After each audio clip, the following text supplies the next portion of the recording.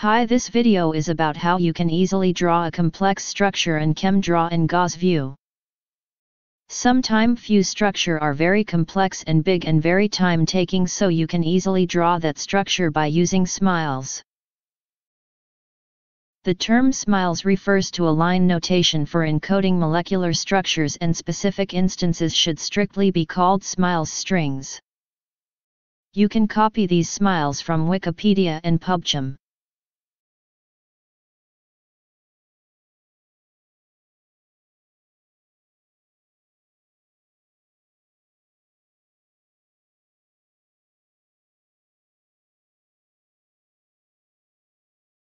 Copy the smiles and open ChemDraw. Go to the option of Edit, Open Paste Special, then click on the option Smiles.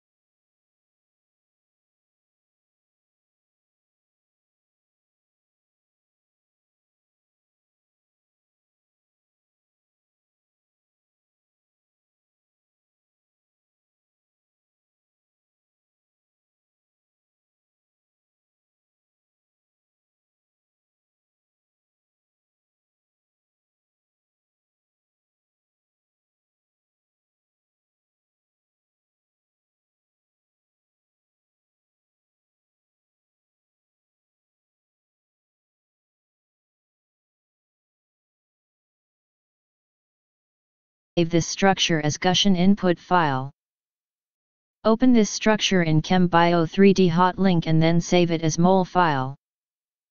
Open this mol file on gaussview, then save it as GJF.